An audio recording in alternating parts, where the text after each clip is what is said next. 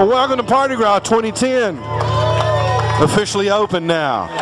Thank y'all all very much for being here. By the way, my name is Jerry Diaz, and I'm happy to be one of your hosts this weekend. Along with my wife, Mary Diaz, who's inside at the registration line, and a very wonderful crew of volunteers that help us out.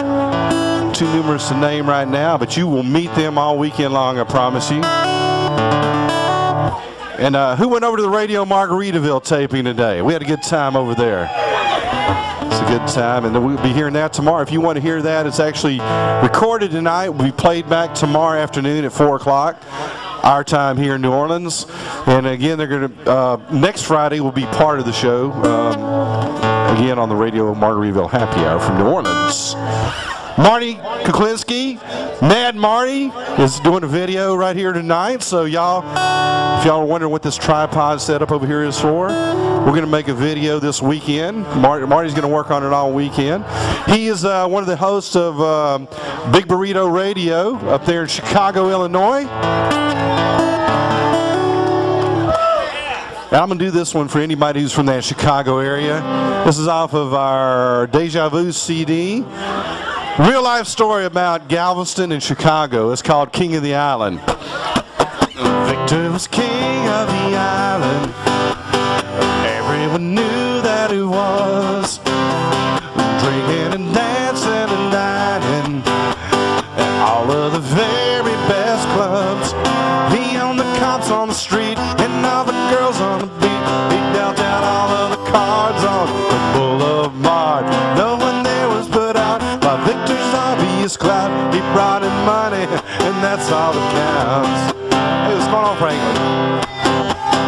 Johnny was Prince of Chicago, that's right there.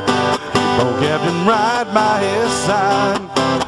When Johnny told out of his island, the news shattered his gangster pride. So he was soon sent away to look for some clever way to take a piece of the pie from those Texas guys. With the gun in his hand, he made his way to the Strand. He found Victor had much different plans.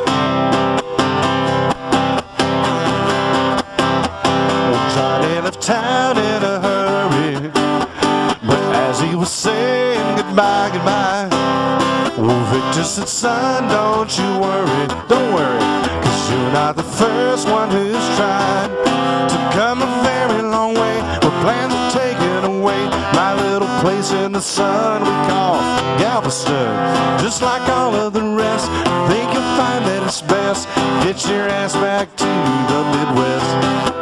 Yeah, get yourself back to the Midwest.